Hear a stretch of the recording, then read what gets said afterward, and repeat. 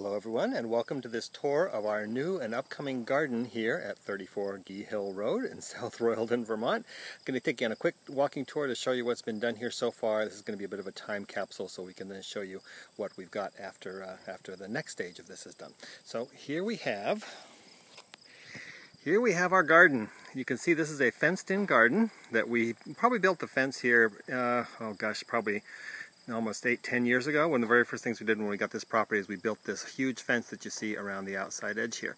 This is about a 3,000 square foot garden, so it's really, really huge. What you see over there is the entryway to the garden. That is the grape arbor and a wonderful wisteria bush that Ivan has planted on this wall right here. And then the garden fence comes all the way around, and you can see where the house is from here. So what we're looking at right now is the part of the fence that is going to go away. We're going to be taking this one out, and this is going to become the new entryway, probably making a big archway between these two posts. And so that this will be the view when you first walk into the garden. So what this used to be was a really heavily sloped hill. It was originally a heavily sloped lawn, and we actually then, when we created the garden, we created terraced beds and raised beds throughout here. Not really terraces, but raised beds throughout the garden. And it was great, and it worked really well until they started to rot away. So we hired Greg Barr from Barr Landscaping down the hill here in Bethel to do some work for us. And he has created a series of raised terraces in this garden that I think are absolutely beautiful using these gigantic stones. So I'm going to walk you through kind of from the bottom corner here so you can see some of the stonework that he's done. This is what was the low corner of the garden is now a very tall terrace that he's built with some really large stones. You see some of these stones, they're really huge. So he started out with this huge stones, and then he built this up probably almost 3 feet here to create this large bed right here. And then you can see he's made other terraces along the way. So there's a terrace here. There's a second terrace up there with stonework around it, and then he created this large central pathwork around around the central garden, which was the herb garden that was here before. That's the only thing that's still here from when we originally did this, is that herb garden. So the goal is, you can see where we've been marking on the ground here, where we're going to have more paths done. So ideally from this gravel path that we have in the center, we'll be able to walk from there, a path to come through here over this stone, and then through here. And this will be the path that will go around this corner, and then you'll have a gravel path that goes through this outside edge of the garden all the way around, up through this outside edge, all the way up, and then up to this top raised bed, at which point we want this path to curve around here through this upper raised bed and to these stones, which kind of make a natural step from here to here. So this puts you back up in the center part of the garden. So this large raised bed, which is the huge one that he built, what we're going to do is make a path that goes right down the center of it to a little circular spot in the center, which will have maybe a plant and a planter here. And then this gives us a kind of a raised perspective to kind of look at the rest of the garden. It should be really pretty from here.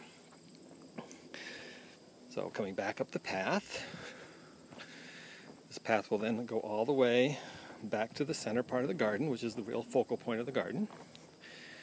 Now if we go back down the path that we went on just before, what we want to do with this bed down here, which is really just kind of a interesting little kind of triangular section, our idea is we want to put a big tree in right there in the center, and then be able to just kind of mulch this whole thing and put in like a park bench, and maybe this make like a little reading nook alcove down here underneath the tree. So a really big tree, maybe a willow or something right here, which should look really, really pretty.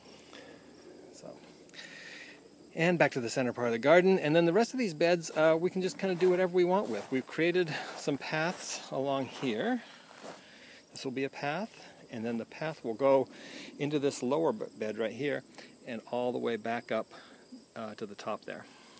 One of the challenges is going to be for Greg when he comes here, I think on Monday, is to figure out what to do with this gigantic rock that we just discovered. It's I don't know if it's attached to anything, but there's a gigantic rock right there.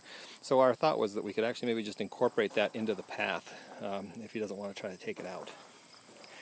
And then the same thing on the other side, a curved path that goes over this wall and just follows along the edge here. This bush right here probably should come out eventually. And the path will go all the way around, join back up with the fence, and then the path will go right along the fence line where there's the all the leaves here. Yep. and take us all the way back. And that leaves us with this top corner. Now the top corner here, eventually there's a post that has to go back in so that that gate can once again become an actual gate, and that will become an entryway of the garden. The only other thing that's left if we do that is we do want to have one more wall built right here. You can see I've written wall on the ground here. We want to have one more wall right there, and that little short wall would allow us to be able to cut this down on this side right here and make that one more terrace. So that's the garden. It's going to be really beautiful once we get that new gate in and once we start working on these beds. The idea is we want to start like contouring this by building up some of these beds into mounds so that we have a little bit of a contour through these different terraces. And it will be a real good project for the next several years for us to see what we can do with this. And that's it. That's the tour of the garden. I'm going to do another one like this when we actually get this finished up with all the next paths and stuff so we can see how it really looks. But this was a bit of a time capsule just so we see what it looks like for now. So, all right, thanks. Bye.